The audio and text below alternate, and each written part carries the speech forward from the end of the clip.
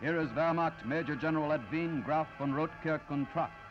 He was a German leader in the Battle of the Bulge. It was his troops who surrounded Bastogne.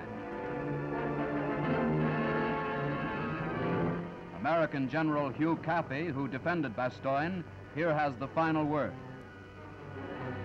And here is the German Volkssturm. They were left to defend the town of Harm with one German rifle and one smashed and discarded Schmeisser gun.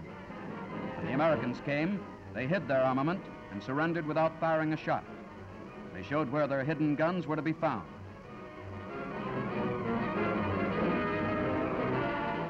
They led troops to the riverbank where they had cached 3 old flamethrowers.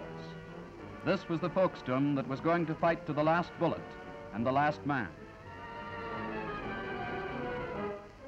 As the American armies drove forward to the Rhine, they were met by another army, an Allied army that had struggled through 5 years of the most appalling hardships toward freedom. Poles, Czechs, Frenchmen, Russians, Yugoslavs. Some of them ill, some still suffering from wounds. All of them hungry, miserably clad and cold.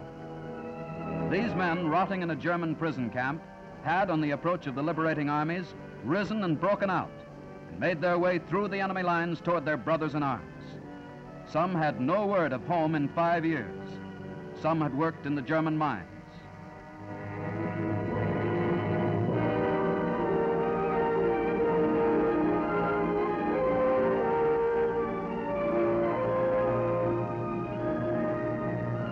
But American medical authorities gave them help.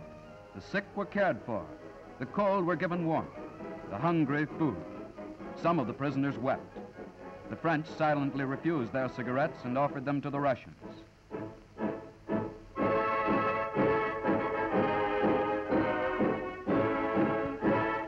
A camp for Russian forced labor was overrun and freed. The women had been better cared for. They had been more useful to the Germans, but they too had been uncooperative, so they were locked in cages.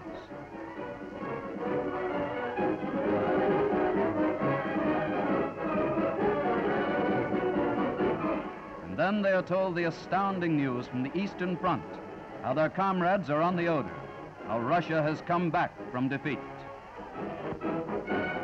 When Allied troops reached the camp at which they had been held, the story was plain to see, quite plain.